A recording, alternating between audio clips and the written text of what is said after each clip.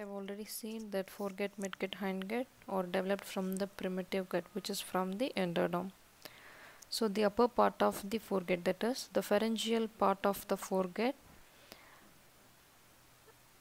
presents a funnel shaped expansion which possesses dorsal wall, ventral wall and two lateral walls.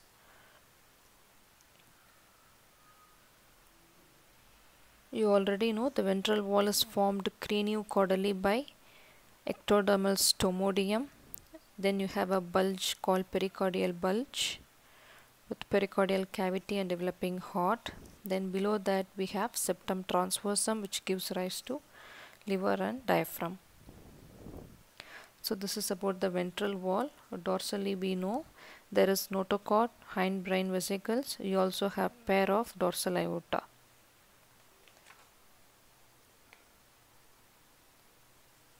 And laterally we have splanchnic mesoderm on both the sides.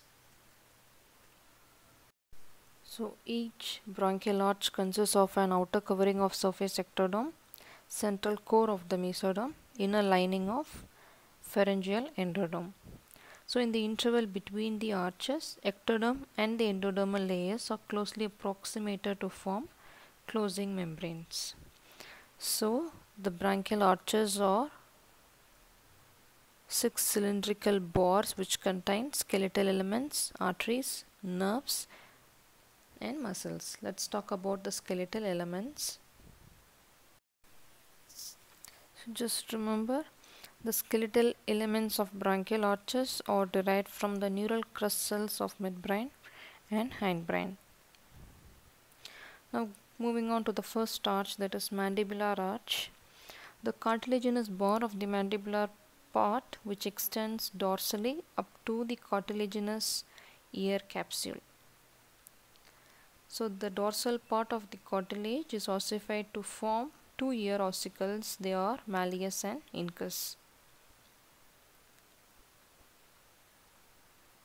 The succeeding part of the cartilage, that is between the ear ossicle and the ventral part, it regresses to form fibrous envelope which persists as anterior ligament of malleus and spinomandibular ligament. The spinomandibular extends from the spine of sphenoid to the lingulo of mandible.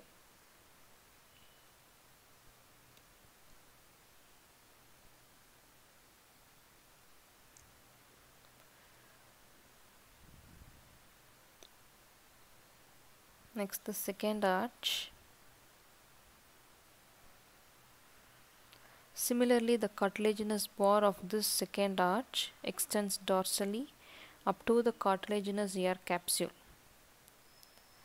So this forms one ear ossicle, that is stapes, and the succeeding part forms the styloid process of temporal bone, and again the part which regresses to form the fibrous part, that is stylohyoid ligament, and the ventral part is converted into lesser cornu and upper part of the hyoid bone. Moving on to the third arch, dorsal part of this arch disappears. Only the ventral part ossifies to form greater cornu and lower part of the body of hyoid bone.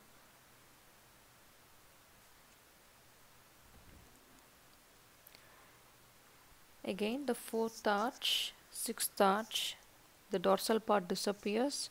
Ventral part forms the lamina of thyroid cartilage from the fourth arch,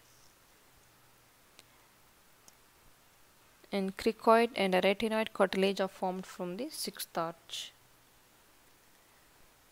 Fifth arch is transitory and presents no practical significance. So what is the name of first arch? It is called Meckel's cartilage, and the second arch is hyoid, that is Richard's cartilage. Let's talk about the nerves. So the nerves of the bronchial arches, they are derived from the hindbrain vesicle. So here is the brain with the hindbrain vesicle.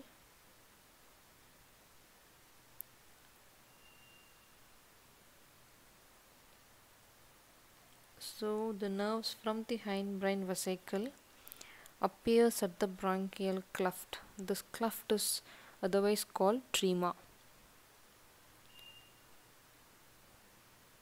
When the nerve reaches this trema, it divides into pre-traumatic and post-traumatic branches.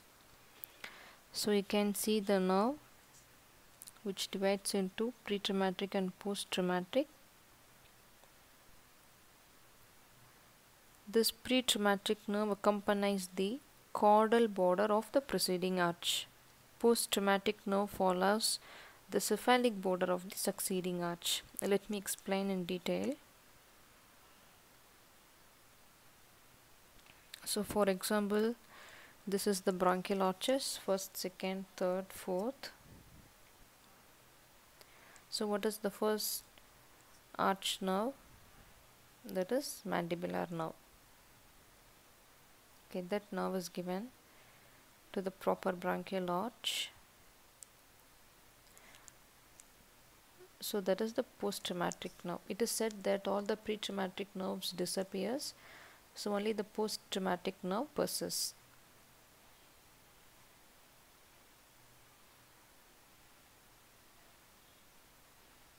So that is mandibular nerve, which is post-traumatic nerve of the first arch. Second nerve is the facial nerve. You can see at the trema it divides into two branches. Your pre-traumatic nerve is called cauda tympani, which goes to the first arch, and the second post-traumatic, that is proper facial nerve, comes to the second arch. Similarly, third nerve, glossopharyngeal, the pre-traumatic branch will be tympanic branch. The proper nerve comes to the third arch. Auricular branch of the vagus moves towards the previous arch. Here you can see the nerves coming from the hindbrain vesicles. Just remember, tympanic branch of glossopharyngeal is called Jacobson's nerve, and the auricular branch of vagus is called Arnold's nerve. Let's talk about muscles and arteries in the next video. Thank you.